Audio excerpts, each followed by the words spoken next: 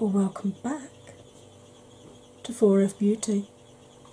When will I be YouTube famous?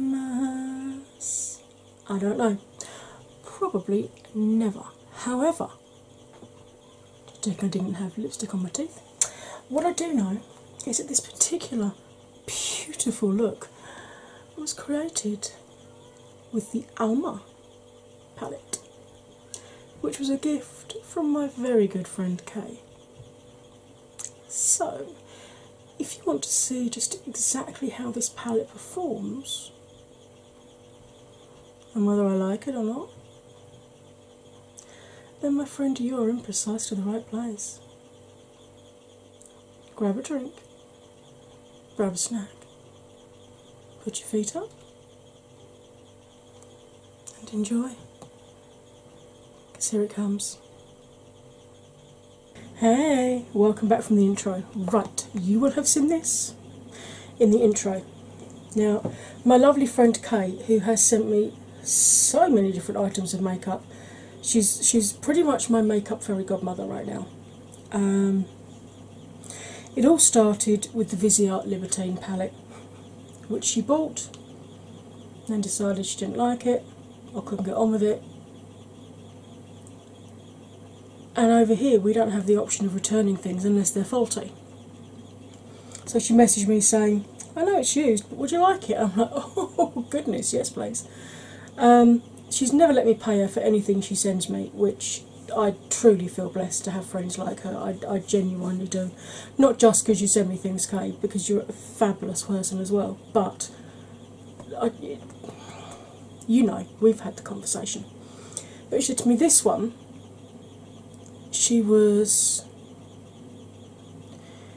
it arrived with a lot of the shades hadn't survived transit.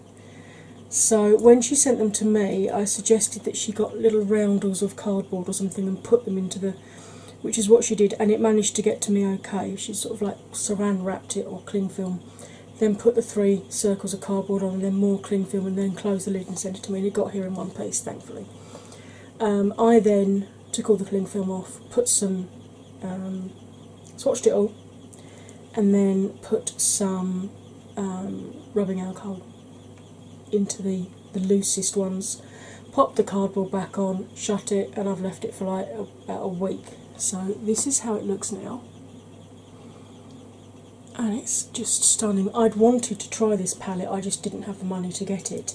This is the Alma palette, and it's by Amy Hart's Beauty, and it's a collaboration with Amy Loves Beauty. Lots of A's in this, and I'm an Angie, so there's another A.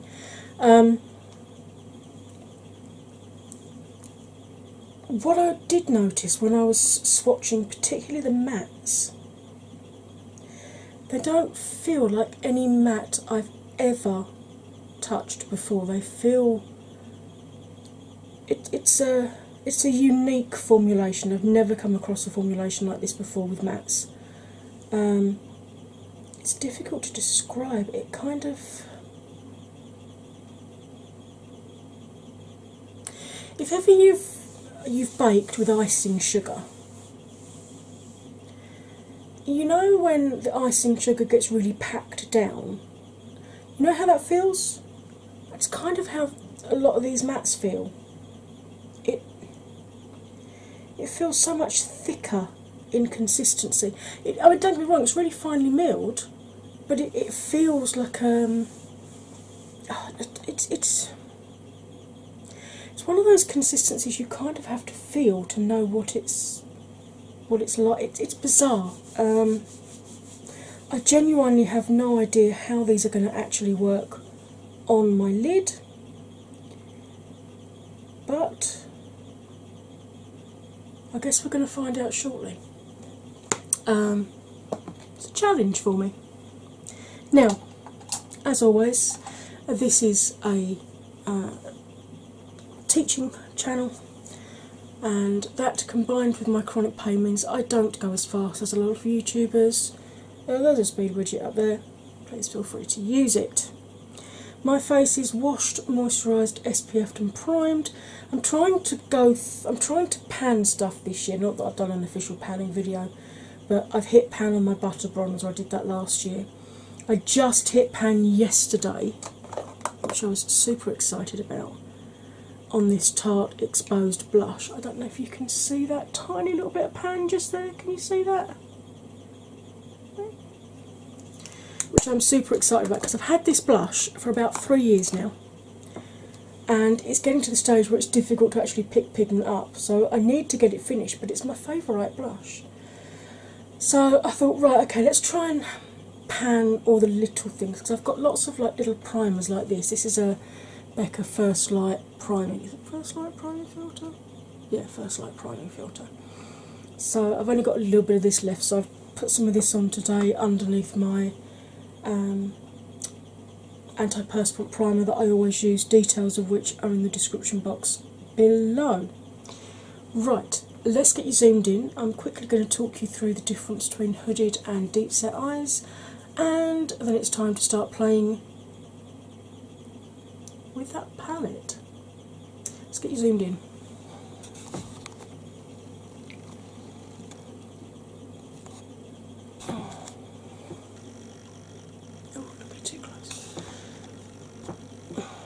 There we go, I see both my eyes. Now, on my eyes today, as usual, is my Crow and Pebble primer. I do have a discount code with them. All my discount codes are listed very clearly in the description box below. Let's try and get my thing standing level. There we go. And they all clearly state whether I earn from them or not. With this one, I don't. I earn pebbles, which I can offset against future purchases from the store. Right, when I relax my brows and look straight ahead, you can see all of my mobile lid from inner to outer corner. So I don't have hooded lids.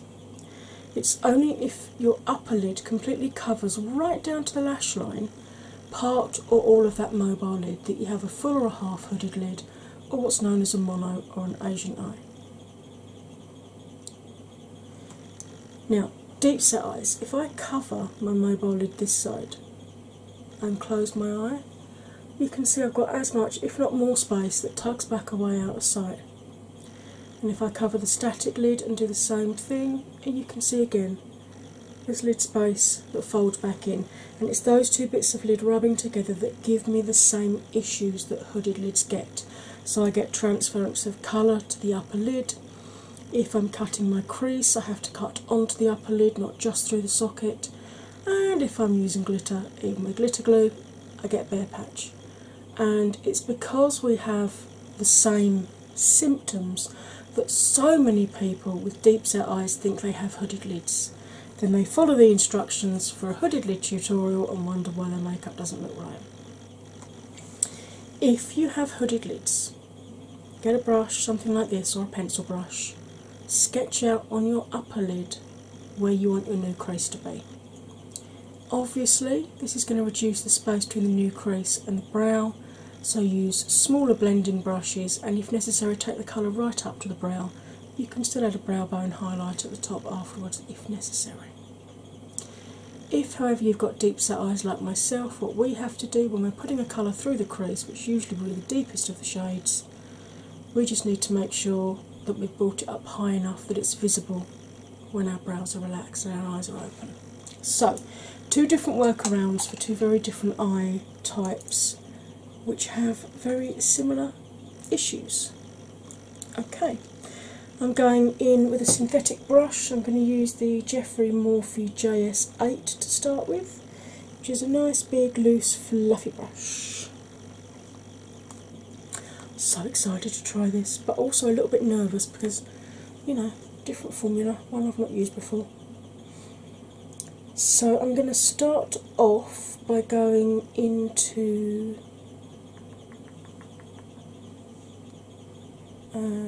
Dreamweaver, I think. Wow, yeah, the minute you touch this with a brush, can you see the kick up in pan? It doesn't worry me. I'm going to tap off a bit off the brush though. All I'll do is I'll just pick up that loose when I go back in again next time. But you can see it's picked up well onto the brush. I hold the brush right at the end and I'm going to start off with little circular movements just up here.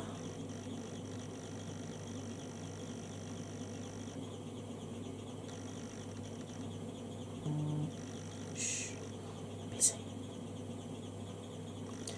And obviously reversing the direction as I come back out again.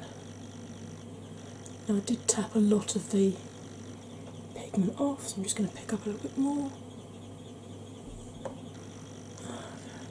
So this is going to be tricky to work with because you can see I've got hecker fall out there already. Just as well I do my base afterwards, isn't it? And that was with me tapping off as well. Okay.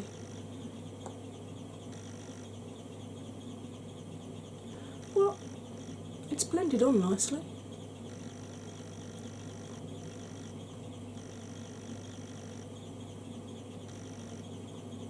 Even over this bit here, because I struggle here and here, where I get like a very, very dry, almost eczema style skin.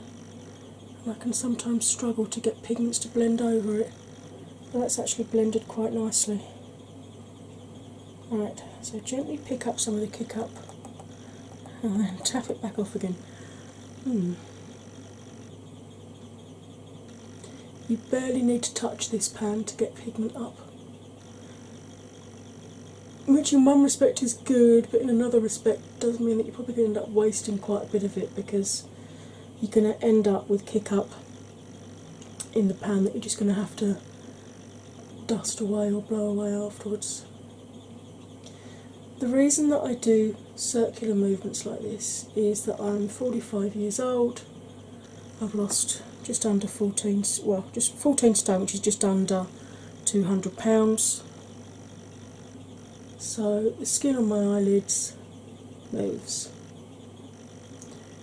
But I know 20-year-olds that have always been, you know, perfect BMI, that have got looser eyelids. You can see I'm struggling here to get the pigment to attach because I've got obviously a dry patch there. So what I'm going to do is I'm going to just, I've blended the edges out, I'm just going to tap now to try and build the pigment up over that area. Yeah, okay, that seems to have gone on okay. By doing circular movements like that, you're very, very gently moving the skin of the eyelid around, so you don't end up with tiger striping. The only place that doesn't work for me is down here where I have super deep creasing where this eye was pulled around a lot at the ophthalmic hospital when I was 5 years old. I really like this colour. This is the kind of colour that I'd just do a one and done with. Right, just cleaning my brush off on a clean washcloth. I've stopped using colour switches, I find they're far too harsh on the bristles, especially if you have natural hair brushes. Obviously these are synthetic, as I said.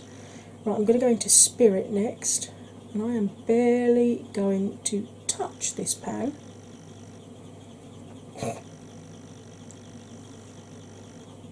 This is a slightly bluer, I mean, you all know me and my purples, I love it. Purple and green, and I'm a happy girly.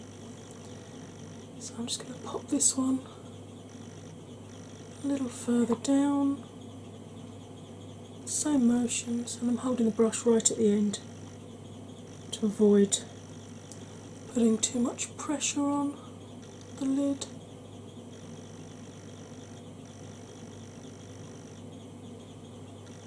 And just blending this out. Now obviously I've picked up a lot less pigment this time because I don't want to have a huge amount of pigment that I have to blow away afterwards, so it is taking a little longer to build the colour up. But that's not an issue. It is building.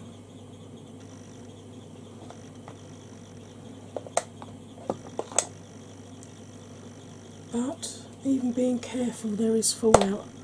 You really are going to have to do your base afterwards if you're using this palette. It's very, very... I don't mind a dusty palette so long as it doesn't fall out down my face, and this one does. But it does dust away easily enough, so that's good. And these colours are blending together very nicely indeed, as you can see. Kind of a lavender and then a bluebell shade.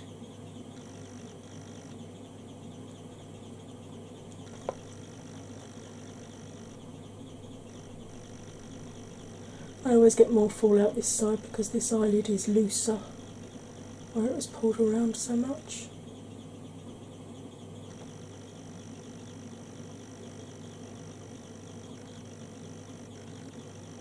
But you can see this is still,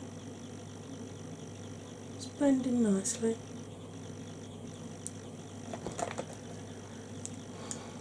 I don't normally dust out off fallout as I go, but because this fallout is just so bloody obvious, it will annoy the hell out of me at editing if I don't. So I apologise if it's bugging you that I keep stopping and dusting the fallout away. But it's just to stop me from going mad in the editing process. Again, just... I seem to have blended away that patch again. Don't worry, I'll top that back up again in a minute. Once I've finished blending these two shades together.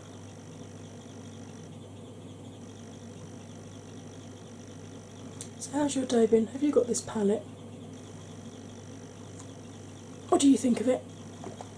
Do you have the same dusty issues as I am having, or... I'm just going to clean the brush off and pick up some more of that original colour just to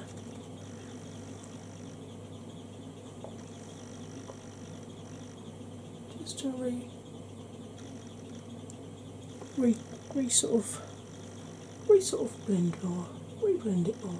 There we go. Just tap it into place like so.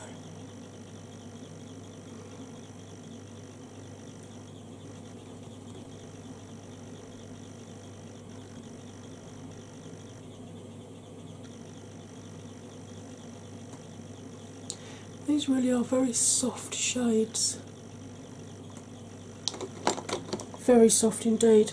Don't think I've ever worked with a formula like this before. Hence my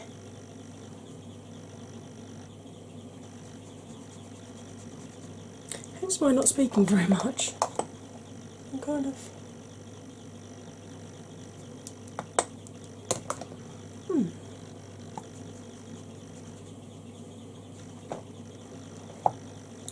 Well, I'm going to go to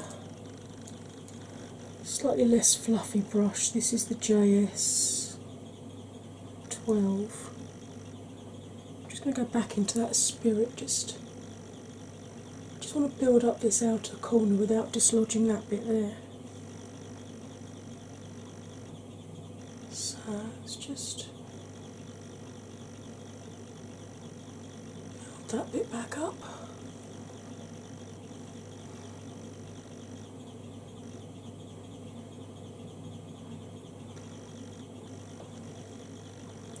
This is absolutely not a beginner's palette at all. I mean, I'm not a bloody expert by any stretch of the imagination, but I've been doing makeup for a long time now, and I'm really having to be careful how I do this.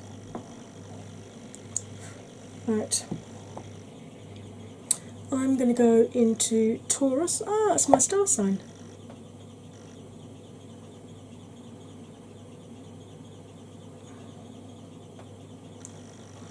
This is lovely deep sort of indigo purpley blue, and I'm just going to put this on the outer corner, coming through roughly to the middle.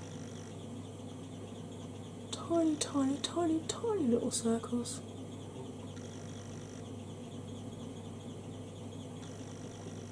That's nice. And then just bring it down onto outer third of the mobile lid. Okay, darker colour doesn't want to dust away quite as easily, but it has gone. Ish.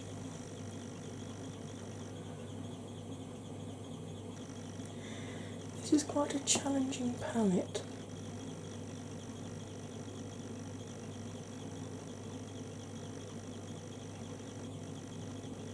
But it is also a very pretty palette.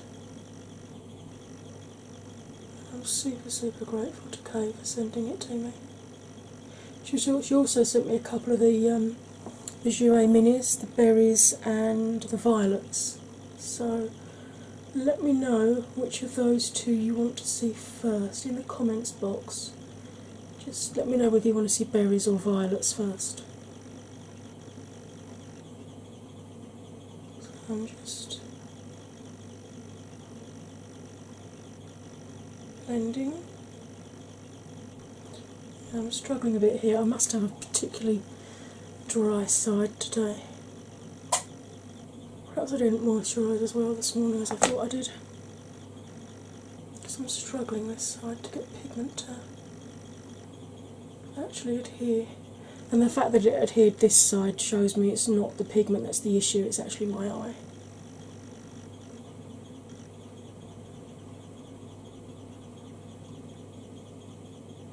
What I might have to do is go over the edge and just tidy it up with some micellar water in a minute.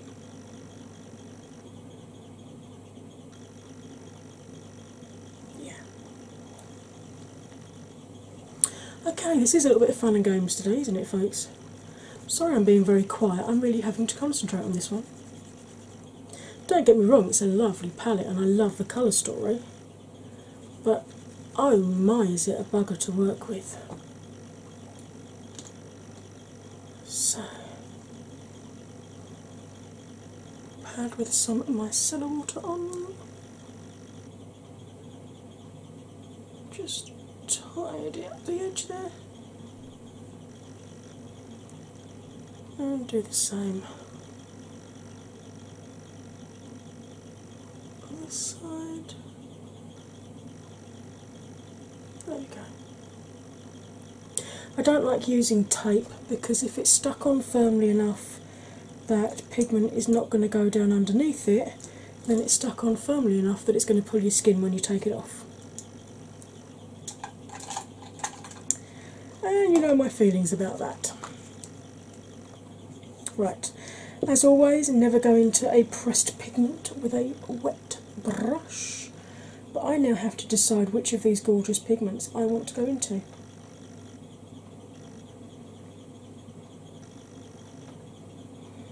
I think I'm going to go into Wish initially. I'm using a JS24, which is the lip brush that he did with Morphe, because it's a really good shape for getting down into the corner there. So I've packed pigment on both sides. I'm just going to spray it. I'm using the last of my jasmine of the Slay All Day. I just find for some reason that the jasmine one just seems to dry my jawline out, so I don't tend to use that on my face now. But it's great for, I mean, you can use anything. You can use priming spray, setting spray, finishing spray, moisturising spray like MAC Fix Plus. You can even use clean water. Right, let's see how opaque this is. It's the first time I use a palette, I don't tend to do a cut crease because I like to see just how opaque the shimmers are, because obviously some of them are designed as toppers, some of them can be full opacity like this one. This is beautiful. Now, I'm just drying the brush off before I go back into that pigment again. Now, with my left eye, I do have to pull the lid out, because otherwise what happens is the pigment collects in the deep creases, but it collects loosely rather than being blended on, and it ends up cascading down my face through the day, which is horrible. But you will notice that I only pull it out as far as I have to. I don't lob it out to my ear hole, and I let go as soon as I can. Okay? You can see some of the tiger striping effect there already.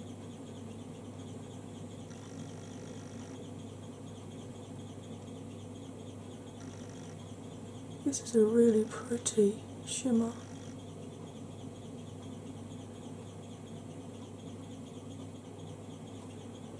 It's almost like a cornflower blue.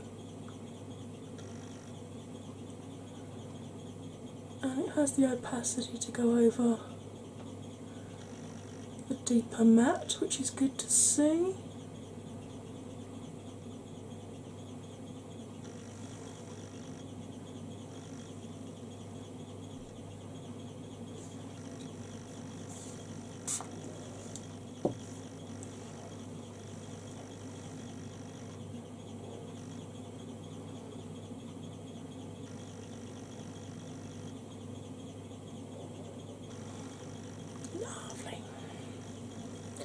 Again, try and clean the brush off because I'm going for a different colour now. There is a colour in here that has been calling to me, and it is Roman, and it is just stunning.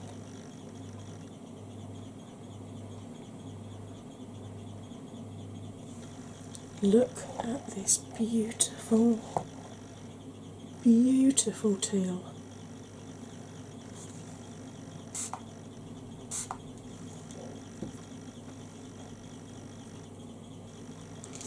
Right, let's put some on this eye. Yes, that was a little bit of fallout.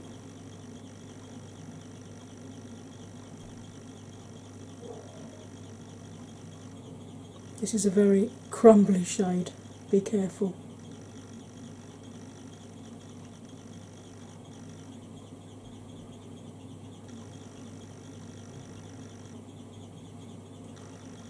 Even when wet, it's very crumbly.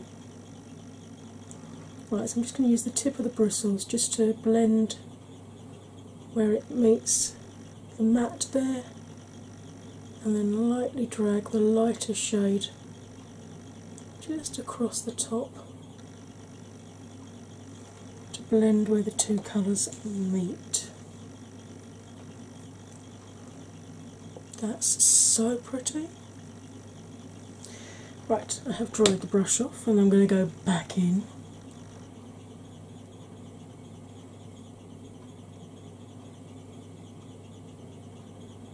I can see this being a favourite shade of mine.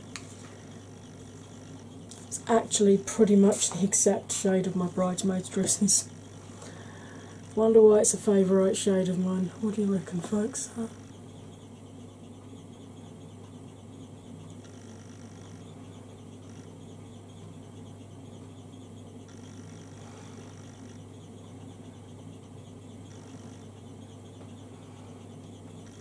And again, good opacity. So I'm just using the tip of the bristles there, just to blend it into the matte, and then lightly drag the lighter colour across onto it. So you get a nice transition between the two.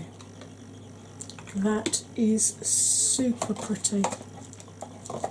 Really is pretty. Right, I'm going to pause you, and I will put some foundation and other base products on, and then I will be back to finish this eye look off with you. Wow, this is a bugger to get out of the brush. It probably means it's going to stain your eyes. Right. I am going to have to wait until the next time I press record before I can speak to you again, but for you, my darlings, it will be seamless and instant. hello, I am back, and I decided clearly that purple brows were the order of the day. And it's come over so cloudy while I was doing that that it's probably going to look a completely different colour now. Right, grabbing my flat top brush from earlier, and I am going to go into Taurus.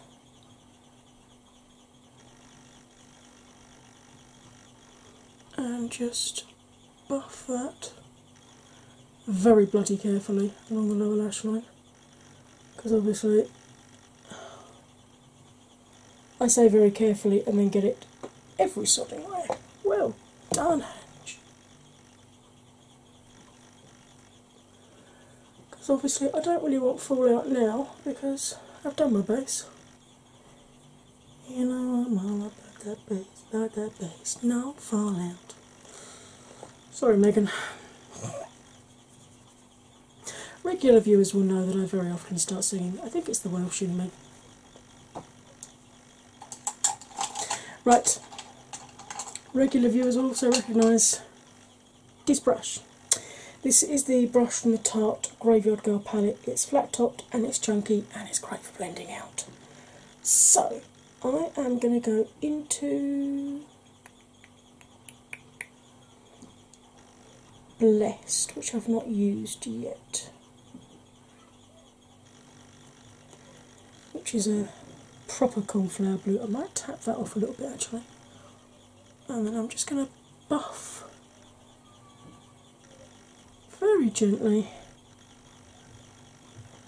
along that lower lash line to give me a nice smoky effect, because the problem that I get, I've always had sensitive eyes, and the fibro makes it worse. They get very streamy, so I usually can't put anything in my waterline at all, hence why I tend to go for the smoky under eye instead to give me some drama.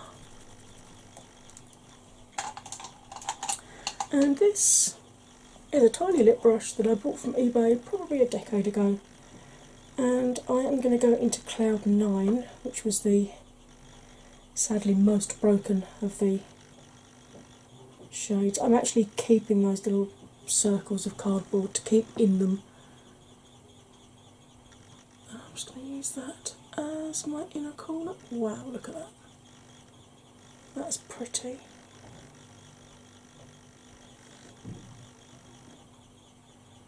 Look at that.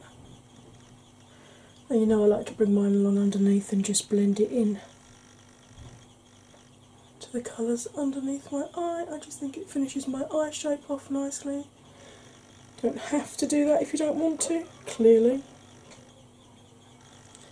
And I'm just going to pop a little bit of that just up under the tail of my brow to give a little bit of a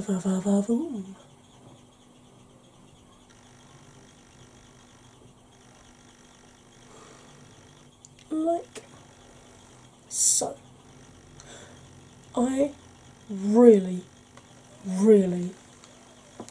like that. Okay, I am going to pause you for one last time. I will do mascara, I will do lipstick, I will do something with my hair. I'll be back with the finished look. I am back. Okay, I used my Fenty What a Brat pink highlighter for my cheeks, the Revolution Blowout Cannabis Sativa mascara, and she's joking, I had none on my teeth. This is another one of those little mini Fenties from the little set that I got, with the ridiculously small print on the bottom. No chill. But like, seriously, come on now. You couldn't have, you know, put it down the side, maybe, where we could actually read it easier if we are over a certain age. Anyway, this is my finished look with the Alma palette. I really like it. It does take some getting used to though. This is absolutely not a beginner's palette. I mean, I've got a really nice look out of it, but I really had to concentrate on what I was doing. You will have noticed I barely chunted at you today, which you might have actually enjoyed. That being said, I do love the finished look, and I am going to continue to play with this. And you'll probably see more looks with this on my channel over the next few months. Kay, darling, thank you so much for sending me this. I had so much fun playing with it, and I will continue to have fun playing with it.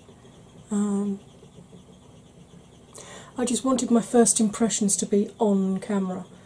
I really should have played with it beforehand, I guess, but I wanted you to see my initial reaction to it. So that if you do pick this up, this is limited edition, I believe, most collabs usually are. If you do pick this up, just bear in mind that you are probably going to have to. It's not going to be the kind of palette you pick up in the morning when you're running late. That I will say. You need to have some time if you're going to be using this particular palette. That being said, do I like it? Yes. Will I continue to use it? Absolutely. I really hope that you have found this helpful. If you're one of my regular viewers, please double check you're still subscribed. People are still being unsubscribed. I got unsubscribed from Shane Glossin, and I had the notification bell rung, and I've moaned about this in about 4 videos now because it really bugs me. Anyway, once you've done that, don't forget to hit the like button, leave me a comment. Have you got that palette? Do you find the same issues as me? Do you find hecking fallout, but super pigmented? I mean, so I'm getting distracted because I can see a little bit of glitter right in the front of my brow just there from a look that I did yesterday, because we all know glitter is like the herpes of makeup, it sticks around forever. Yes.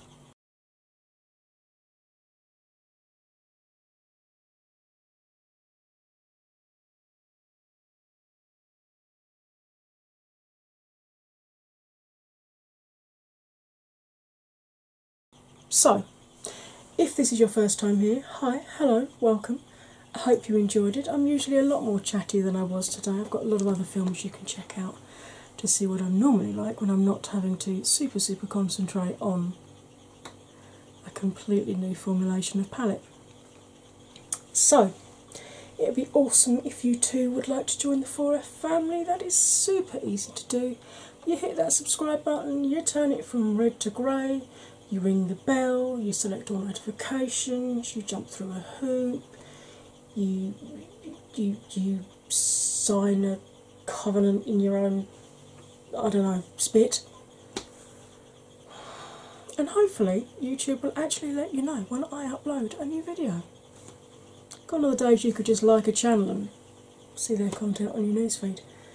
Anyway, that's quite enough from me for one day, so all that remains for me to say, as ever, my darlings, is you'll stay fabulous, and I will see you next time. Bye for now.